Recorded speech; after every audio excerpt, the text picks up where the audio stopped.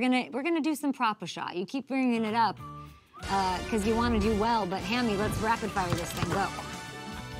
All right, let's start with you, Gronk. Russell Wilson's line for passing touchdowns is set at just half a touchdown pass. So does he get one, or do the Browns shut him out? Oh, Russell Wilson, he's definitely having a touchdown pass. No doubt about that, Hamilton. Let's go. All right, Kay. Jerry Jeudy's line for receiving 44.5 yards. Over or under? Jerry Jeudy in the headlines this morning. What's his Madden score? Saying over. Over his 3 games with Jameis. He's averaged 98 yards a game. Steelers defense is good. I'm still going to go over.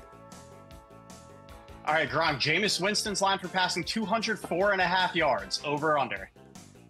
Well, teams are averaging about 214 yards versus Pittsburgh Steelers, so I'm going over.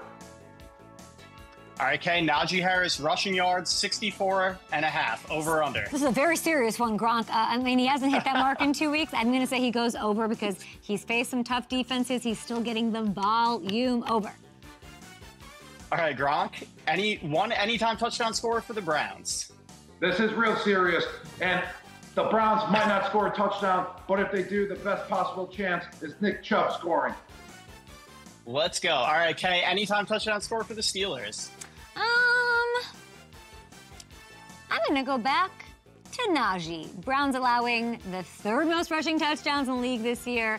I say he punches it in. And there's our props, guys. If you love FanDuel, get on over there. 30% profit boost token to use on any live wager. We're doing live wagers for Thursday night Steelers-Browns game, kicking off Week 12 with some generosity from our friends at FanDuel Sportsbook. You can use my props, the winning props usually, or Gronk's props, the losing props usually.